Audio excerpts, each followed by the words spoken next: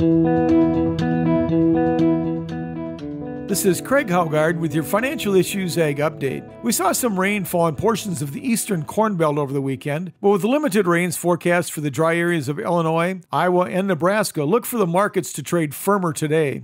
Corn traded both sides Friday with pressure coming from big crop ideas despite destruction that was caused to the Iowa corn crop in that windstorm. Prices drew additional support from a USDA announcement that 324,000 tons of corn had been sold to an unknown destination for the 2021 marketing year. That allowed corn to close higher for the day as well as for the week. It marked the third week of weekly gains for the corn market. In the overnight trade, we have spot futures trading 3 cents higher as I record this. Soybean prices continue to trade higher on concerns of crop losses this fall from extended periods of heat and lack of moisture. Soybeans closed 47.25 cents higher for the week over the previous week on Friday. I believe that's the biggest weekly gain in over a year. In the overnight trade, we continue to see the market move to the upside, with spot futures trading up a dime as I record this. Wheat was generally lower on Friday as we had a round of profit taking, and it was also being pressured by harvest activity and reports of decent yields. World weather events may end up providing support, though, with Argentina struggling with dryness and bouts of freezing temperatures. Black Sea regions seem to be struggling with supplies, and the EU Commission once again lowered production estimates. In the overnight trade, we have Chicago and Kansas City unchanged, while Minneapolis is 2.5 cents higher.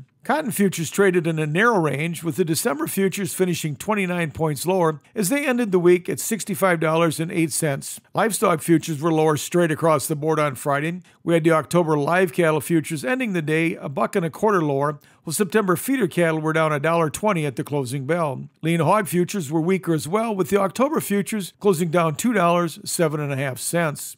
Class 3 milk futures ended the week on a stronger note. We had the September futures finishing 22 points higher, settling at $15.69, were unchanged in the overnight trade.